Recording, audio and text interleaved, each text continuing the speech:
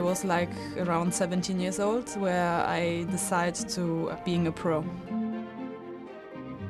The last 5 years I'm in the top 10 and I was always playing consistent. I played good tournaments, I beat the top player. I think everything came together.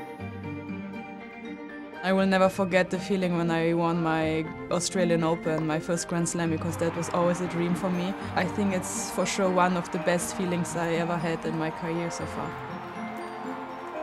You know, I mean, the pressure is there all the time. I mean, when you play not so good, the pressure is there. When you play good, everybody's expecting that you are winning. So it's not so easy. It was not so easy for me at the beginning, but I think right now I get used to it and the pressure is there, but yeah, I think it's still a privilege to have it. Tennis Story, presented by Tennis Express.